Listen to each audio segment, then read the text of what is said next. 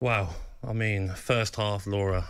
I thought Spurs were playing Real Madrid. The way they parked that double-decker bus in the first half was nothing I've ever seen before.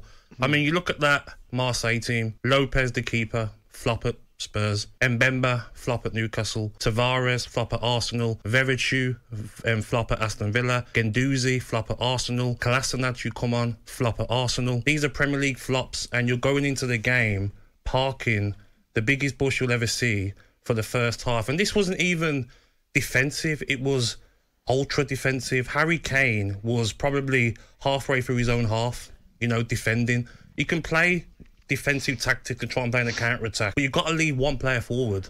You know, they didn't have anyone forward. Marseille are fifth in the Farmers League. Spurs have conceded nine goals in the last 12 games. They've conceded first, and they won't keep getting away with it. They're parking the bus, Ali, Laura, but they're still conceding shots.